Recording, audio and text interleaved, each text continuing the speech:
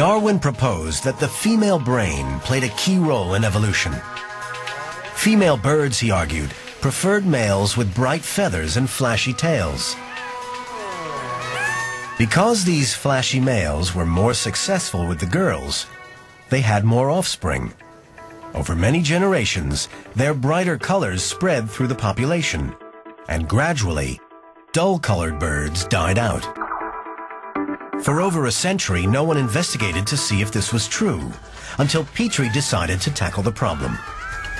On a peafowl farm in Norfolk, England, she decided to find out if peahens really preferred the peacocks with the flashiest tails. Her research tool? A pair of scissors.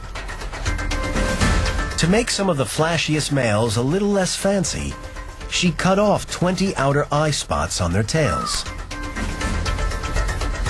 During the mating season, Petrie and her team watched to see whether the cut-down peacocks or their intact rivals were the biggest hit with the girls.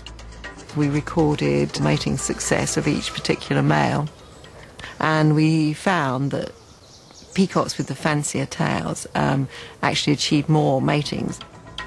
Petrie found that a bird with a full tail was more than twice as likely to mate than one with a cut-down tail.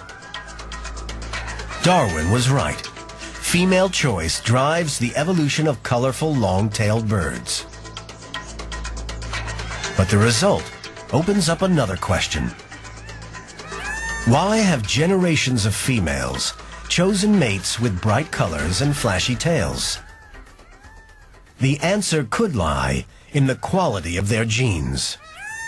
Only the males with the best genes are strong enough to grow the longest tails and produce the brightest colors. By mating with the most colorful males, the females help to ensure that their offspring will survive and reproduce. Female choice explains why male birds are so brightly colored, just as Darwin predicted. Once again, Darwin's theory survives intact. But one final mystery remains. Biologists need to show how change happens. How, on the microscopic level, could this evolve into a human? From all the evidence we've seen so far, it seems that Darwin was right. Life evolved. Over millions of years, nature transformed simple living things into modern plants and animals.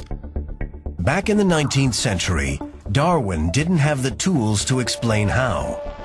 But today, at last, we can. In the last few decades, a revolution has swept through biology. Researchers now have the tools to unravel the greatest riddle of all, how one species turns into another.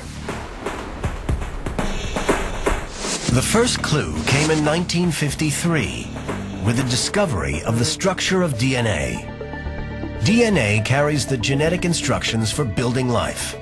It's passed down from one generation to the next. Unravel its coiled double helix structure, and you find stretches of code called genes. We have around 22,000 genes in our DNA. They carry the information that determines eye color, height, and just about everything that makes us, us. It's the genes that tell an embryo what to become. One set of genes will produce a fish. Another set will make a frog. And it's the genes that tell scientists how one living thing transforms over millions of years into another.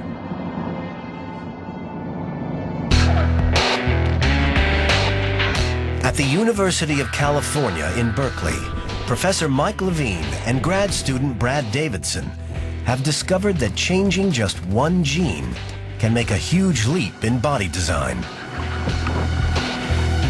They study sea squirts. Well, it looks humble, doesn't look like much when you compare it to most other animals, but in the laboratory, it's a star. Researchers consider the sea squirt larva a good approximation of what our early human ancestors might have looked like around 550 million years ago. If they're right, then the human heart evolved from a heart like the sea squirts. Our heart has 4 chambers. Frogs or snakes their hearts have 3 chambers. And then you go down to fish, they have 2 chambers. Well, the sea squirt heart has only 1 chamber, but it is unquestionably related to our heart. So can this humble creature tell us how our heart evolved? At a harbor near San Francisco, the team collects sea squirts for an experiment.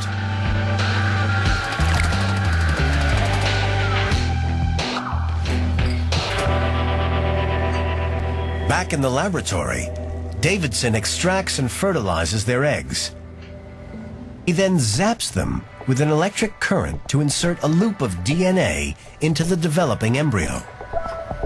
The operation is equivalent to changing the activity of one gene in the squirt's DNA, but it has a remarkable effect. Under the laser microscope, Levine and Davidson watch the cells that will form the one-chambered heart. An extraordinary transformation takes place. If you look at the sea squirt embryo, it has spare parts. It has extra cells. Normally those cells form tail muscles. And what we did was to convert those tail muscle cells into extra heart cells. Instead of a single chamber, the sea squirt's heart now has 2. And in this case, there's a nicely formed long heart here, and then there's this little extra chamber up here. So you'll see these individual blood cells making this kind of S-like twisting motion, moving first through the long chamber and then up and back through the second chamber. We're not just getting a heart that looks like it has 2 chambers. Those 2 chambers are really functioning. With one tiny genetic change, they have turned a simple heart into a more complex one in just 1 generation. Changing genes in the laboratory is one thing, but for evolution to happen, genes have to change by themselves in nature. It turns out that all animals, including us, have a way of making this happen. To pass the instructions for life from one generation to the next, an animal has to copy its DNA, and whenever anything's copied, errors can occur. But the enzymes that are responsible for constantly replicating DNA do not do it with 100% precision. They're a little off. It's almost as if there's a built-in mechanism for change. These random errors are the building blocks of new species. When the DNA changes, genes change, and animals change too. But research in the last few years has thrown up a mystery. When biologists started decoding the DNA of plants and animals in the 1970s, they assumed that the genes of one animal would be very different from another. They were in for a shock. It turns out that when it comes to genes, we humans aren't that different from other species. Around 96% of our DNA is the same as chimpanzees. Around 75% of our genes are the same as dogs. And we share around 1/3 of our genes with daffodils. So if our DNA is so similar, why do Earth's creatures all look so different? To find the answer, we have to look at one of the most amazing transformations that ever occurred.